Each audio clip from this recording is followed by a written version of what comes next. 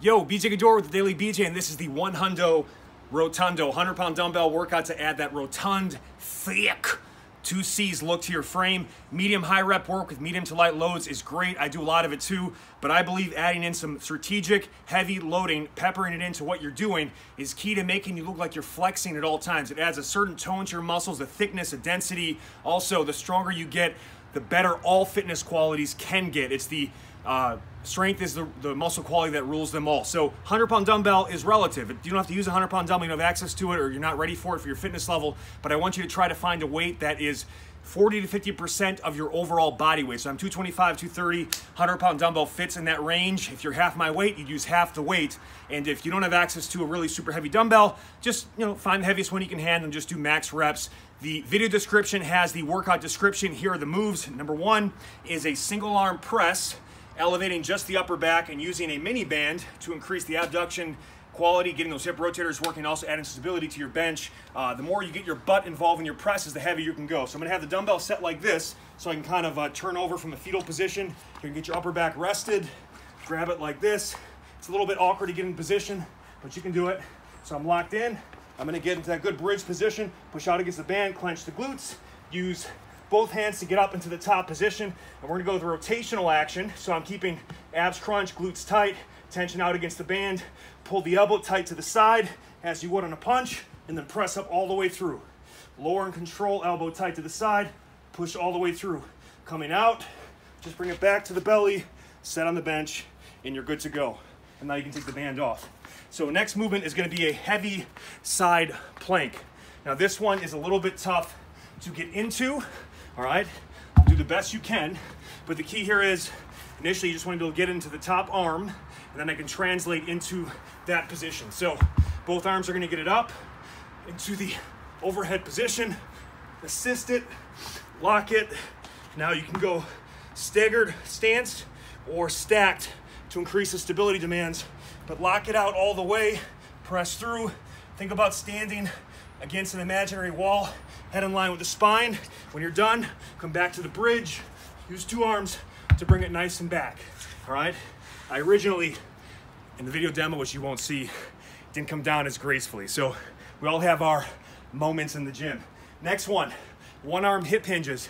I don't like heavy rows. I like higher rep rows, and I like heavy hinges or stiff-legged deadlifts to overload the musculature. I think the form is better. Anytime I go heavy on rows, I tend to get some neurotension into my bicep, and I feel like I'm not doing it right. So everybody's different, that's just my preference, but it's still an awesome movement to build the entire backside of the body, and it's gonna overload more of your gripping muscles, upper mid back, than it is your glutes and hams, but it's still gonna work those areas.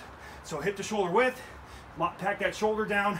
I like to put that opposite hand on the small of my lower back, and I wanna feel a natural arc, and I wanna maintain that as I hinge as far as I can down, maintaining that natural arc. Flat back position, tabletop, come right through, round the upper back and squeeze the glutes at the top for max glute activation. All right, so those are 1 arm hip hinges. From there, we've got 2 different type of Bulgarian split squats. Elevate the back leg on a box, bench, chair, ottoman. I'm using a Bulgarian split squat stand. Ipsilateral means front leg, same side arm, same side leg. That's going to stress the inner thigh and lower quads more.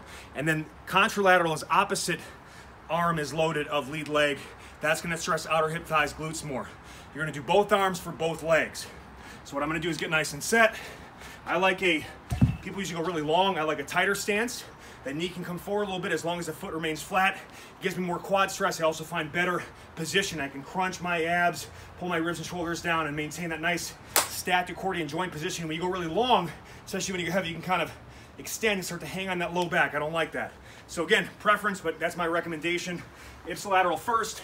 So you're gonna grab the dumbbell, start on that side, find your positioning, and then all I'm gonna do is, now this is also just as much a core oblique shoulder movement as a lower body movement, total body exercise. Asymmetrical load really wants to pull you to the side. So the obliques are working really hard toward the lateral hips, the inner thigh to stabilize. So lots of oblique on this side, inner hip thigh, lower quad. And then what I would do is the next set, switch arms, and then I would switch legs. And this one, especially as the dumbbell gets heavy, it's gonna have to touch the front of that thigh. So play around with what position works best, but lower in control. And now we're getting more lateral hip thigh. And I love this because it unloads the spine. And again, kind of gets your built-in core training into your workout. Next one heavy, powerful one-arm snatch to overhead carry. Shoulder, core stability, awesome movements. We get some power, going with stability. You have a dumbbell just like this. You can pull it, you're gonna pull it straight at the body using your hip power, and it can finish here. Most will wanna finish here, palm facing in, thumb back. The neutral position is a little more shoulder friendly. So what I'm gonna do is get down, really wanna use the hips here. So I'm gonna be really hinged, but chest is slightly higher than the hips. And then just think about leg pressing your feet through the floor, pull it straight up your body, lock it in either here or you get a finish like that. And now slow carry. Work on your gait. Work on continuously pressing that arm through the sky. Bicep alongside the ear, arm is straight. When you're done, you can just bring it here, right back. Final move, the goblet squat. So get a good squat position. My hip anatomy requires a slight toe flare and a wider stance. I go to about parallel position. I don't like to go too much lower. Doesn't feel right. I tend to start butt winking around in the low backs. Everybody's different. Find the right depth for you. But this lets us sit back and stay tall. Also total body movement, shoulders, arms, and abs are gonna get lit. Obviously, hips and thighs, easy on the spine and knees, hard on the hips and thighs. Keep the elbows in, crunch the abs, get the ribs and shoulders down, and now just sit down and come up. Sit tall, come up. As you get into the set too, you might get a little bit more depth. All right, sit, spread the hips, come right up, and then lower in control. That's your workout. Subscribe to my channel. Go to thedailybj.com for all my minimal equipment workouts. You can do at home or take to the gym. I think you'll love it. Have a great day. Love you. Peace.